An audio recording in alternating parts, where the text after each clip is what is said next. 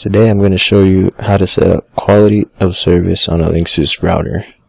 It's so that when ports such as Xbox Live and Skype are being used, the person using them doesn't lag or drop the connection. So first things first, open up an internet browser and go to your router's address. In my case, it's 192.168.1.1. Type in your username and password.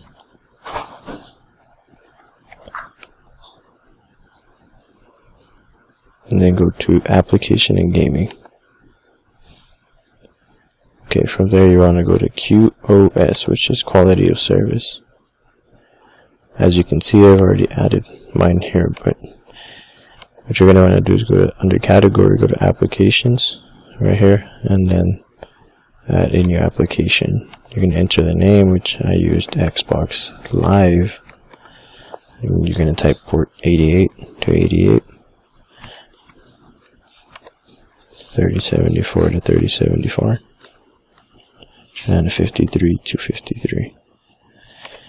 Now this is your choice where you make it low, normal, or high. Let's say you're sharing the internet with your family and they use it too and you don't want to hog the internet while you're playing online.